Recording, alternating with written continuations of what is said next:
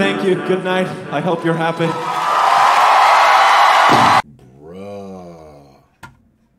Bruh, that shit.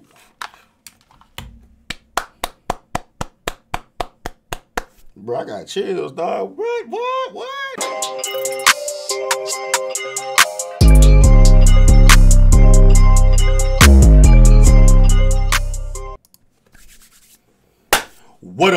What up, Night Nation? It's your boy, Stevie Knight.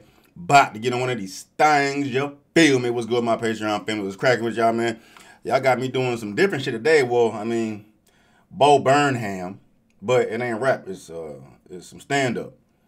This bitch got 30 million views, dog. Fuck, bro. That boy Burnham something serious, ain't he? But anyway, let's do it. It's called Can't Handle This, Kanye Rant. So yeah, let's get it. It looked like he had the show. It looked like he had the Apollo. Yeah, he had the Apollo. Look like. Anyway, let's get it. I went to Kanye West's recent tour, the Yeezus tour. It was a big, dramatic, theatrical show. He did something very strange at the end of his show where he ranted for like 20 minutes. It was kind of a rant, kind of a song. He had auto-tune on his voice, and there was an instrumental in the background. Like this instrumental. He talked about his problems. Race. Power. His $90 t-shirts weren't selling very well. That was most of it. And I watched this. I thought maybe I could do this. I'll be honest, my problems not as high stakes as Kanye's, but I have problems. And maybe a crowd in New York would be nice enough to indulge me. So as we get to the end of a night of theater and comedy and sweaters coming on and off, I got one question for you. And that question is,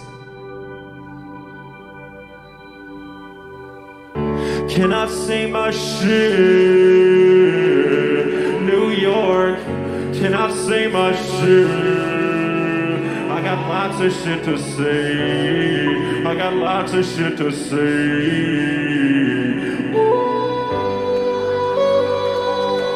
Hey, Buddy talented as fuck, man. I can't fit my hand inside a Pringle can.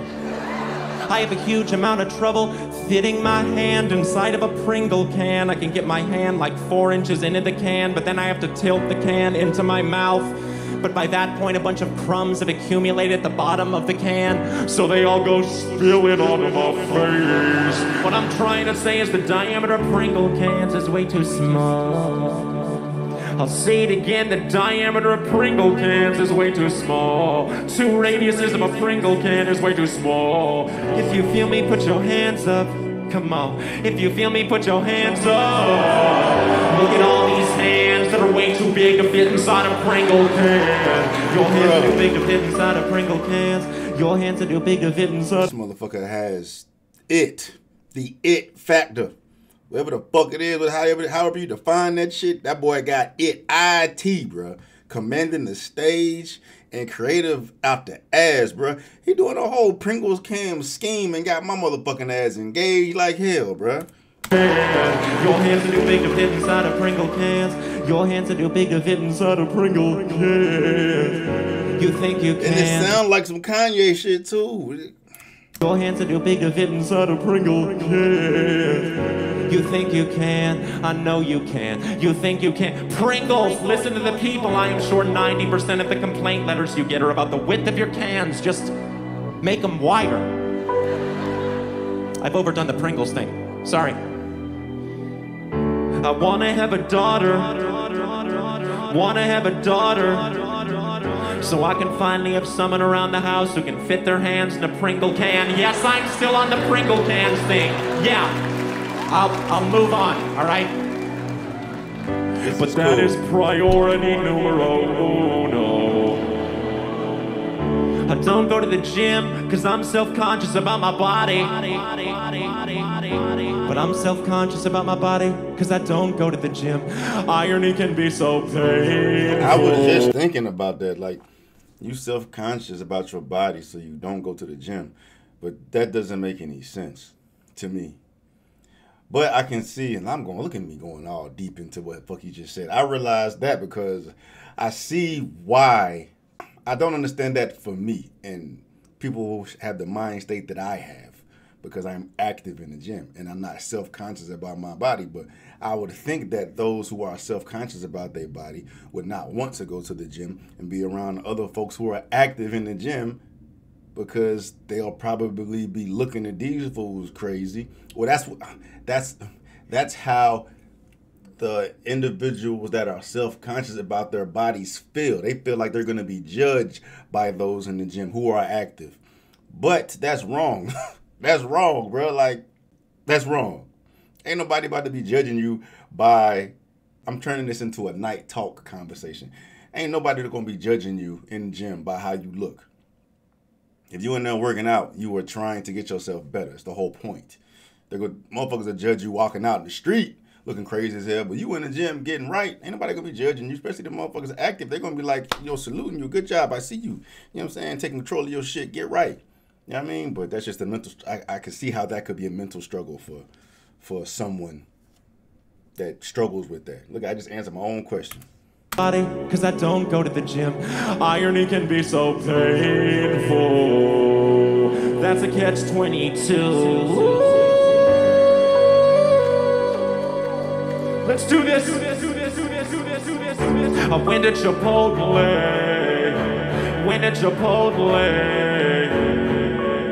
Got myself a chicken burrito. I went down the line, I got like all these ingredients, and then at the end of the line, the guy tried to wrap the burrito, but half of the shit inside the burrito spilled out. He still wrapped it. I was like, dude, you should have warned me. You're a burrito expert. You should have told me halfway through, hey man, you might be reaching maximum burrito capacity here. Do you think I want a messy burrito? No one wants a messy burrito. The whole appeal of a burrito is that all of the ingredients are contained within the confines of the tortilla. I wouldn't have gotten half this shit if I knew it was gonna fit in the burrito. All right, look. I wouldn't have got the lettuce if I knew it wouldn't fit. Wouldn't have got the cheese if I knew it wouldn't fit.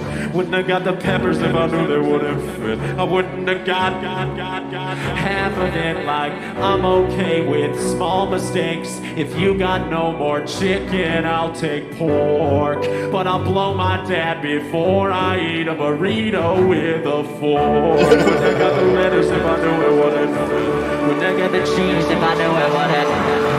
Bruh, I'm thinking about all that took place to do this. He's creative as shit. He is creative as shit. I just admire creativity, bro. That's some outside the box thinking. Like, I'm low-key off this Chipotle scheme, but tying it into the whole Kanye song, Kanye delivery. He's got a beat similar to damn, what song is this? That's gonna piss me off because it's at the tip of my tongue. Kanye's best album.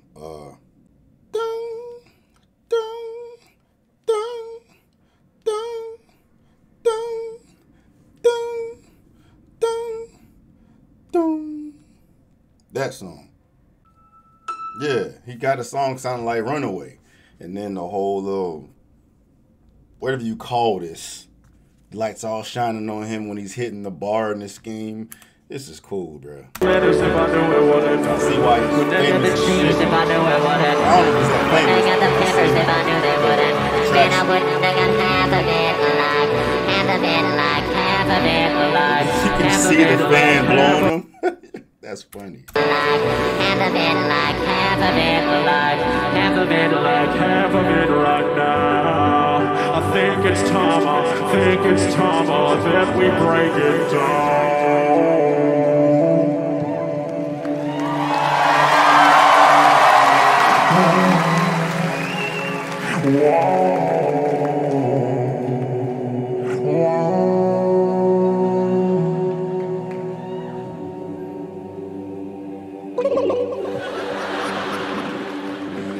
I can sit here and pretend like my biggest problems are Pringle cans and burritos. The truth is my biggest problem's you. I want to please you, but I want to stay true to myself. I want to give you the night out that you deserve, but I want to say what I think and not care what you think about it. A part of me loves you, part of me hates you, part of me needs you, part of me fears you. And I don't think that that's bars, bro. That's Bars, dog. That shit hit me doing this YouTube shit, bruh. That's all facts. That's all facts. Trying to find that common ground between what I want and what y'all want, and looking forward to doing shit and being fearful of putting some shit out. And oh, that's hard, bro. But I'd imagine every person that creates content for public consumption struggles with that. But he hit the nail on the head with that. Perfect, bro. Bro, he's taking me everywhere with this fucking little performance he got going on, bro. Damn, Bo. All right, let's get it. Part of me hates you. Part of me needs you. Part of me fears you. And I don't think that I can handle this right now. Handle this right now. I don't think that I can handle this right now. I don't think that I can handle this. I don't struggle with that though. I don't think that I can handle this right. I don't think that I can handle this right. I look at them, they're just staring at me like, come and watch the skinny kid with a steadily declining mental health, and laugh as he attempts to give you what he cannot give himself. I don't think that I can handle this right. I don't think that I can handle this right. But they don't even know the herb of this right. But they don't even know the herb of it. But I know I'm not a doctor, I'm a pussy. I put on a silly show. I should probably just shut up and do my job, so here I go. When I got the lettuce, if I knew it wouldn't fit. When I got the cheese, if I knew it wouldn't fit. When I got the peppers, if I knew they wouldn't. This is hard. You can tell them anything if you just make it funny, make it rhyme. And if they still don't understand you, then you will run it one more time. Think that I can handle this right. Oh, handle this right. Oh, handle this right. But you don't even know the half of this right now. Right now. Handle this right. I'll handle this right. Handle this right now. Thank you. Good night. I hope you're happy.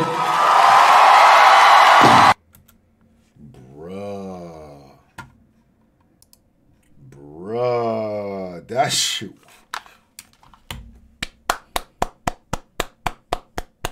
Bro, I got chills, dog. What? Oh, that's when, hey, this one stacks up there because it was unexpected, bro. I'm thinking he gonna just be, busting me in the face with some comedy shit, bro. And he went everywhere you could go. But that, what do you call that? A monologue where he's just airing out his personal life, man. Because that one thing with these damn comedians, bro, they be having demons. And comedy is a way for them to get through that. You know what I'm saying? It's like therapy. Instead of holding all that shit in, it's a way to get all that shit out, bro. And you can tell if Buddy's struggling, or he was struggling during that point, talking about his mental health issues, whatever. And he became as transparent can be, letting you all the way in, man. And then that's when I was the most engaged in the performance. He allowed you to see the world through his eyes, and like the insecurity and the vulnerability he had at that point, and he didn't want to, put too much out there and push the audience away, because the audience, I'm assuming the audience is there to see him, perform comedy. And if you're not giving them what they want, he's taking a chance letting you in, and he want to overstep. He don't want to overstep and do too much and put the audience off. So he said, all right, I'm gonna shut up. You know what I mean? Y'all probably don't even give a damn about this. But, ironically enough, or coincidentally enough, it's either ironic or coincidental, because I don't know where the majority of the audience was sitting with this, mentally. I'd imagine a lot of them felt the same way I felt. You know what I mean? Because people are, at the end of the day, people are human beings, having humanity. And there's no way somebody's going to, share their life like that, share their insecurities and their concerns like that. And the majority of people just going to shit on it. Like, I came to hear comedy, I don't want to hear this. Nah, bro, you have to be an evil motherfucker to do some shit like that. So that was genius on his behalf, man. And I bet you he's still insecure at the same time. But you'd have to be insecure about that at the same time. You'd have to. But the blend of it, from Pringles to Chipotle to that part, to going back, the performance of it, the creativity, the Kanye scheme, the auto tune, the bruh. I'm gonna remember this one. This is probably one of my favorite videos y'all let me see, bruh. Cause I was unexpected. Hit me in the mouth. Hit me in the mouth, bruh. He had me in there relating to what he was saying, bruh. Fire. That was hard. I definitely I gotta post that one on. This is going on the main channel, bruh. For real. Appreciate y'all, man. I'm out.